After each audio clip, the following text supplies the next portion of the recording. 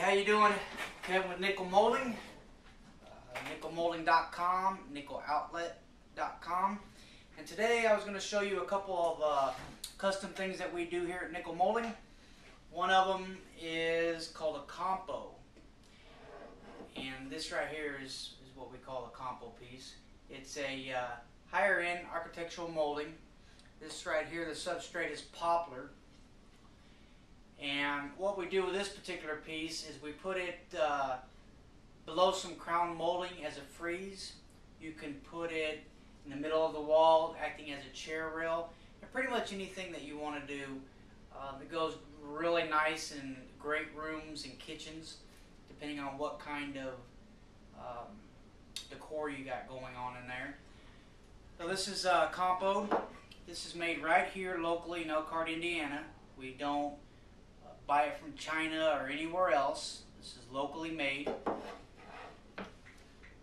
And this is just a small example of what an embossing is. I don't know if you can see that right there.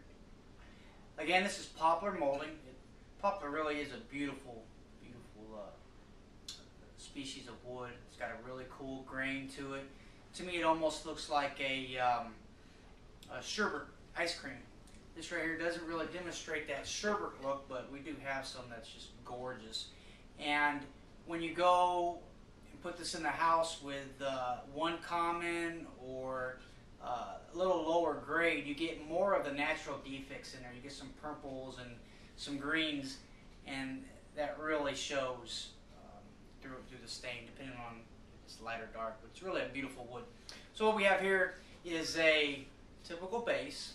And what we've done is embossed this egg and dark type of look here. And then we stained it top coat, and then added just a little bit of a patina to darken that out and really bring it alive. That's the same thing we've done with this frieze here, is stained top coat and patina, and that's what brings out this real dark character here. Kind of makes it look aged a little bit. So I just want to give you a short video on what is compo and what is embossing.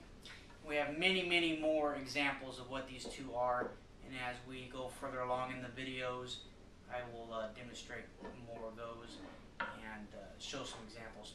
Have a great day.